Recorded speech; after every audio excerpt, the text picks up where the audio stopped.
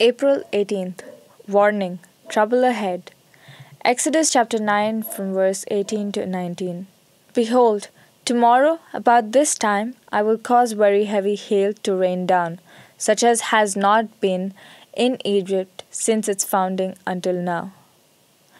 Therefore, send now and gather your livestock and all that you have in the field, for the hail shall come down on every man and every animal which is found in the field and is not brought home, and they shall die. The Wall Street Journal exposed an elaborate conspiracy to swindle non-profit ministries by a group called New Era Philanthropy. The New Era president promised to double an investor's money in only 6 months.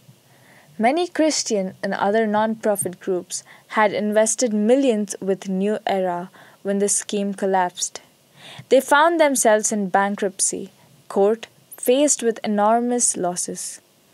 This happened despite the fact that some financial advisors warned them against it.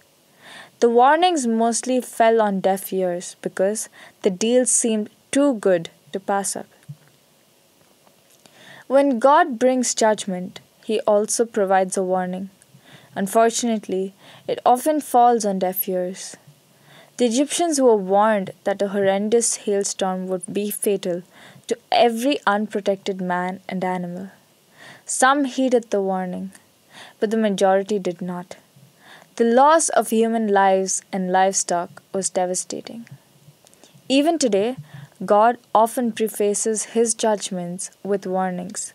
For almost 2,000 years, He had warned man that the wages of sin is death. Romans 6:23. He also had warned that we will be held accountable for the deeds of the flesh, whether we are a Christian. 2 Corinthians 5:10 or not. Revelation 20:13. God gets no pleasure out of catching people unawares. 16 times the New Testament admonishes, "Let him hear." God takes great delight when people heed His warnings and save themselves grief.